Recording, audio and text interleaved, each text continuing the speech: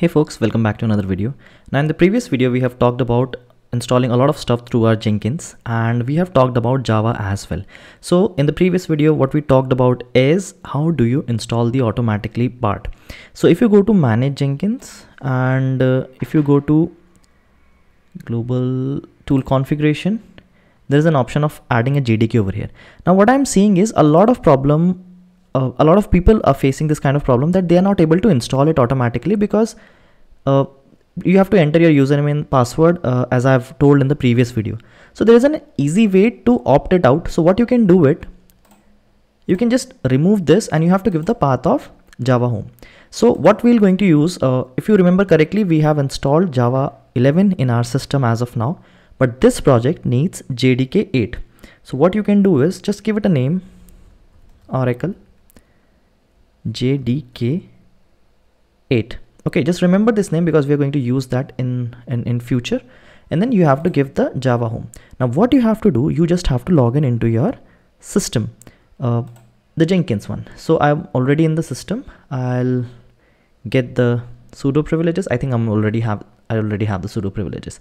Okay, so if you do it like this, ls-user-lib -jv, not hyphen, /jvm, you will get how many Java is installed, how many Java versions are installed in your system. And if I do Java -version, it will get me the exact one. Okay, so right now we have Java 11 over here, but to run our project we need Java 8. So what you have to do, you have to install Java 8 as well. Okay, so sudo yum install Java -1.8.0 -open JDK -devel. Okay, I think this is perfect. So once you do this, let me expand it so you can understand. It'll take some time to download it and then it'll install it. Okay, you can just fast forward the video. Okay, this is done, -y. Just give it a y over here and it is going to install. I'm going to wait it till here and you can just fast forward the video if you want. All right. Okay. Oh, it started the installation part. Installing, verifying. Perfect. Okay. Let me just clear the screen. Now, if I do Java version over here, -version, it is having 1.8 over here. Now, what you can do is you can do it like this.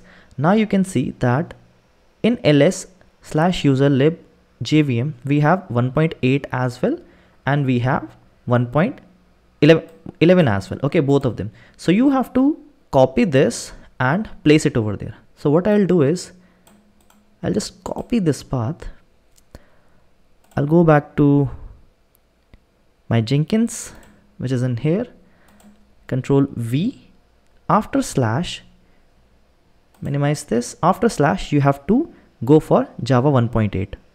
So what I'll do is I'll just check what exactly is over there. So let's go inside this only and see, paste and do an ls over here. So there are a lot of JDKs available over here. So let's try going inside it and see what is there. Copy cd, paste it over here and do an ls over here. So you can see that there is bin, there is Java. If you go inside cd bin, do an ls over here, you can find a lot of files over here. Okay, so let me clear this. The present work directory pwd is this, and just copy this, go a step back, bin, do a pwd over here and copy this path. Okay, all you have to do is this, copy, go back to your this, Control A, Control V, that's all, and then apply and save. So this is another way of doing things. Now what happens is sometimes you will install it automatically. If you do that, that's perfectly all right. You don't have to make any changes. But if you do it this way, then it is also all right. So you can choose either of one. In this project, I'll be using this way. All right. Now there could be another problem that we need to address. So let's see what the problem that you can face now. Let me just clear everything. Now if I do systemctl I'll just restart Jenkins. What will happen? It will fail.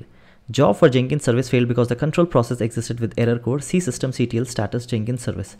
Now, if you remember in the video I told about that in Java 1.80 there is no support for the current Jenkins, so this will fail.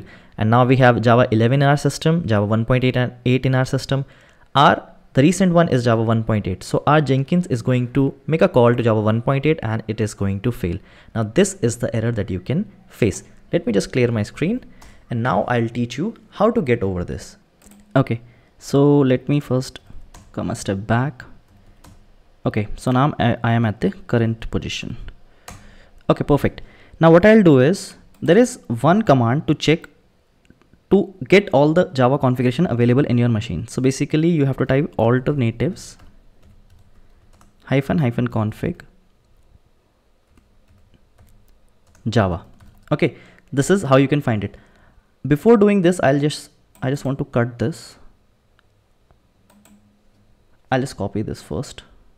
I want to show you something, and this would be useful for you in the future. What I'll do is I'll do Java -version over here. I'm sorry about that. And you can see that the OpenJDK version is 1.8352. But what I'm going to do is I'm going to change it. So for that, I'll just paste this alternatives --config Java. As soon as you do it, it will show you the selection and the command in which 1 and 2 are the two places for the Java 11 and Java 1.8. So you have to select the configuration number. Now I'll choose 1 over here because I want 1 to be the basic one. Again, I'll just clear this. No, I won't clear this. I'll just show you the difference.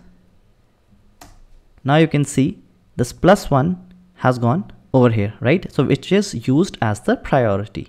Okay, I'll just go back. I'll do Java version over here. And now you can see that the OpenJDK version is 11.0.07. So that's how you fix this issue. Now I'll do is clear. All you have to type is systemctl start Jenkins. That's all. And let's see whether it comes up or not. It can take up to a few seconds. Perfect. Let me check the status. Perfect, it's running. Now what I'll do is I'll go back and open this and just refresh this. And it is coming up. So this is how you resolve this issue. Okay. And one more thing in the global tool configuration, which I've already talked about, the JDK part, this we can change. If you want later to change it, we can change it. But right now we'll just try with this one. If this works perfectly all right, or we'll change this. Okay. So that's all, I think. Yeah. So I hope you folks have understood what I have told in this video. And if there is anything, feel free to comment below and we will address that. So thanks guys, and I'll see you in the next one.